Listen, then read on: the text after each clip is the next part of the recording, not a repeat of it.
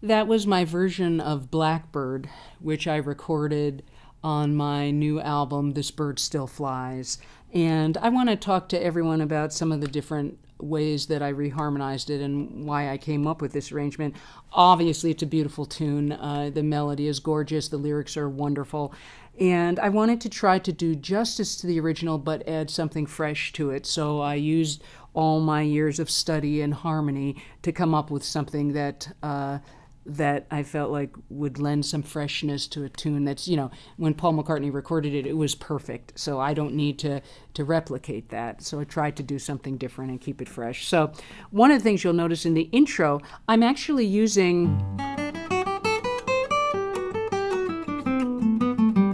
I'm just playing up a G major scale harmonized all the way up. So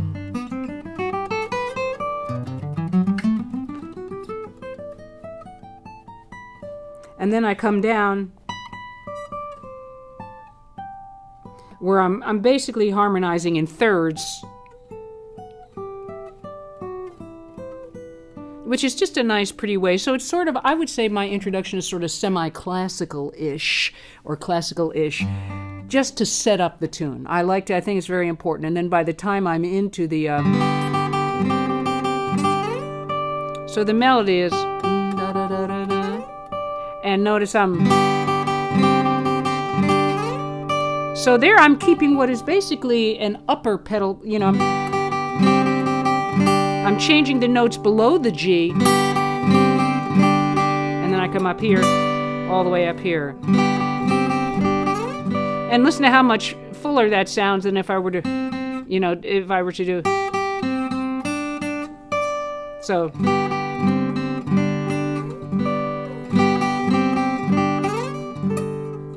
I can harmonize, I keep the open B there, or I can do the A.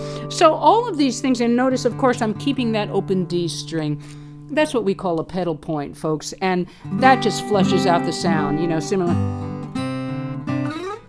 similar to the original arrangement, but I'm doing it on top. And then here,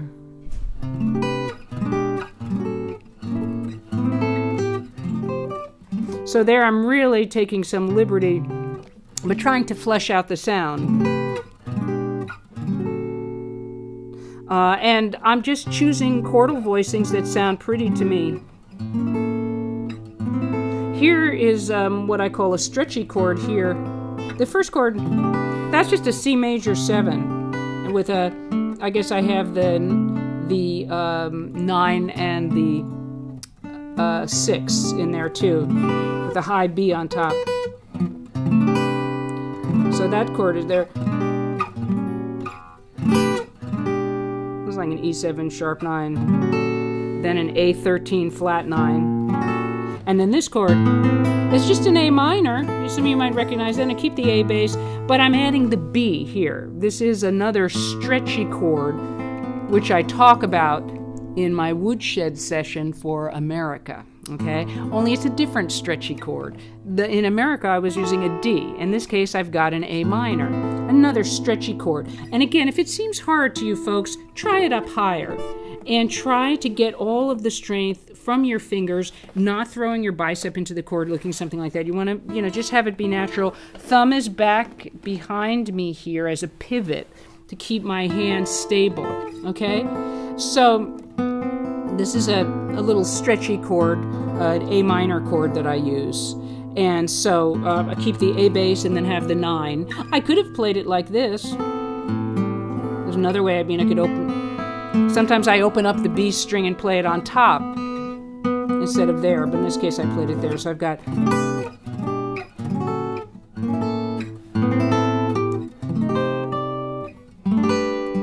So, and this is an interesting chord here, folks. This is a kind of a duality kind of chord. I have an E bass, so it's an E minor.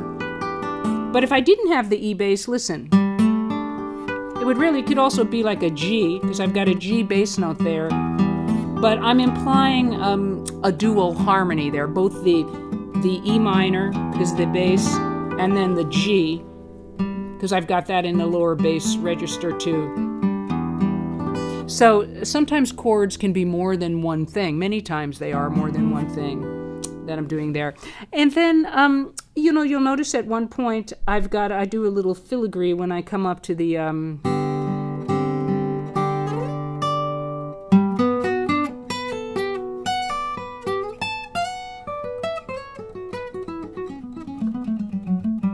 so there I was doing, I'm basically, that's just off a G major scale. Actually, that's just a G major 7, but instead of going, I'm doing, you know. So it's actually all G major 7, but you'll notice part of the reason that it sounds so colorful is that I'm changing, I'm ascending and then descending. So ascend, then descend, ascend, descend, ascend, descend. So that's kind of a cool thing to do when you're working on your arpeggios.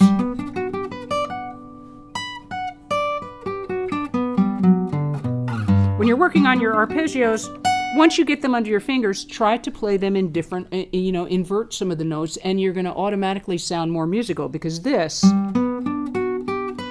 not so musical, but this, you see, and then I just added a little bit of a rhythmic figure.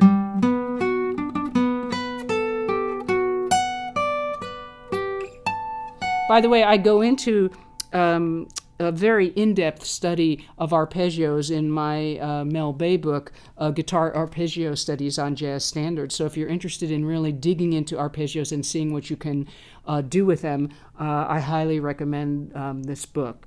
But in any event, so that's one of the things that I'm doing. And then another time after I come up,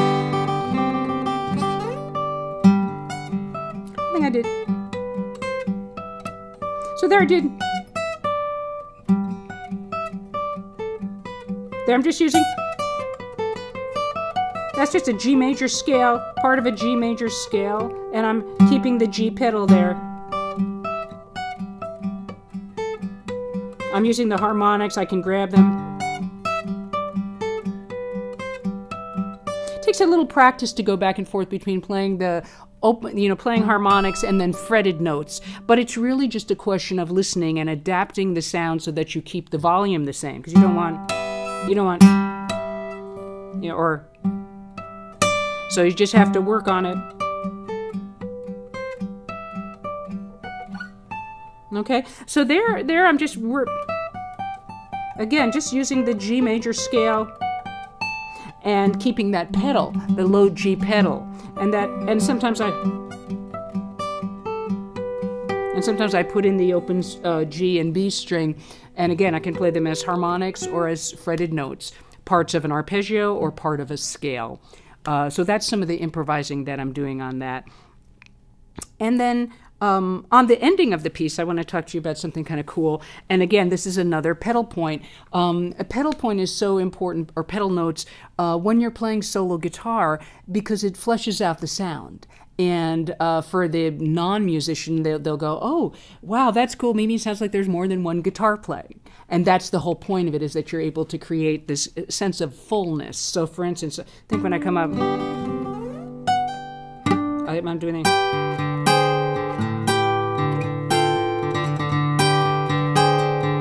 I've actually got two pedal points there, or two pedal notes. I have the open D string, and then I have the high G. And I'm going G, A flat, G, F. Those are the chords. Why am I going to the A flat or the F? Just to add a little color around it. And again, I could choose to hit the harmonics there. But so again, I've got two pedals.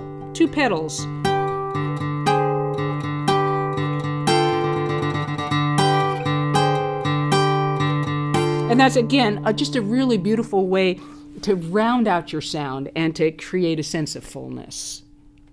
Now I'm going to play a jazz classic called Blue Bossa. It's one of my favorite pieces, and this is also on my new recording, This Bird Still Flies.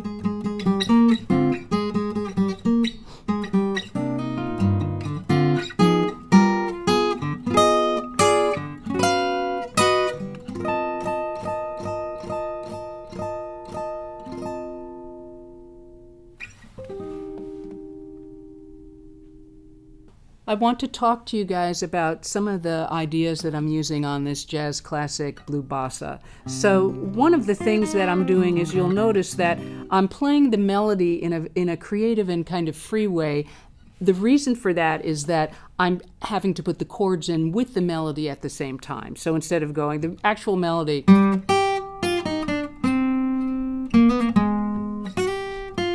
but that would sound like where's the bass player, where's the piano player, where's the rest of the band, as opposed to.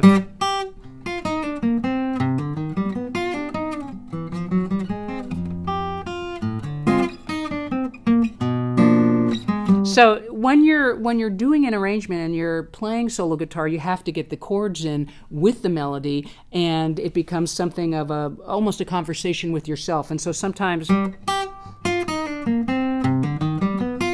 So there you'll notice I played a little bit of a C minor line to flesh out the sound of the chord. So there's nobody playing no one's playing that bass line behind me, but I'm able to create a sense of that by playing some of the notes. Again, here we go.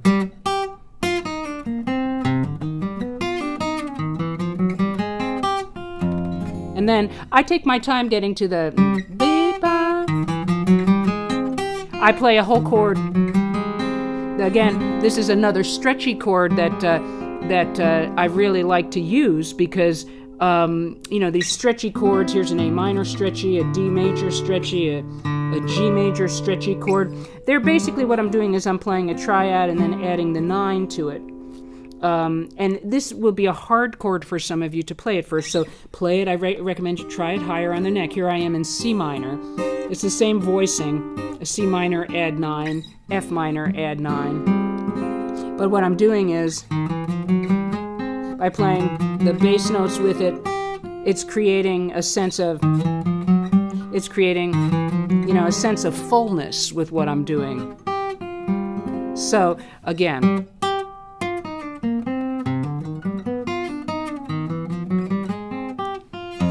And then notice I hit the low bass note there for the F minor to create a sound as if the bass player was there. So even though I don't have somebody going, I don't have a bass player and I don't have another chordal person behind me, I'm able to flesh out the harmony by doing some of these kind of polyrhythmic kind of things that I'm doing there.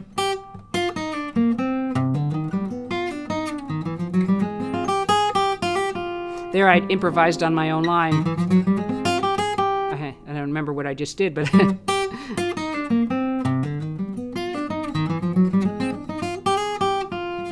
there's a slight improvisation on my own line, so varying my own phrase, but what I actually played was.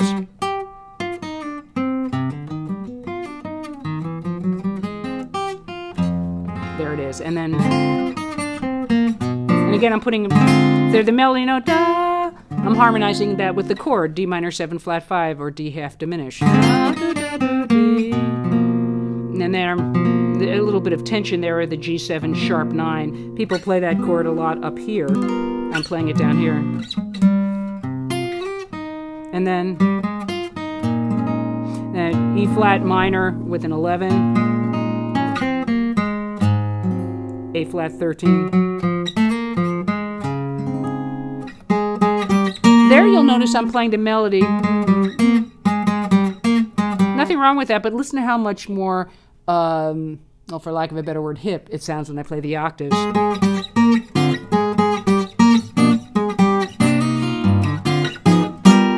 So that is one of the, you know, in addition to putting chords in with the melody, playing a note in octaves.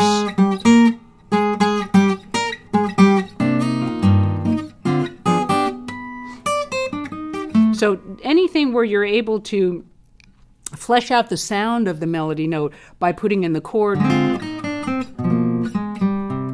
or playing it with octaves or double stops, any of that is a really good way to reinforce the melody and make the sound fuller. Okay.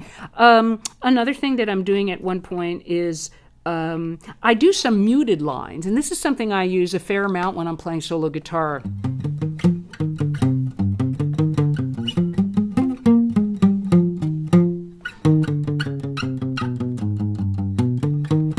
so there's implying almost like a bass sound. But by muting it, it's giving it another color. So whether I'm pulling in harmonics, whether I'm playing octaves, whether I'm fleshing out the sound by putting the chords in between, or whether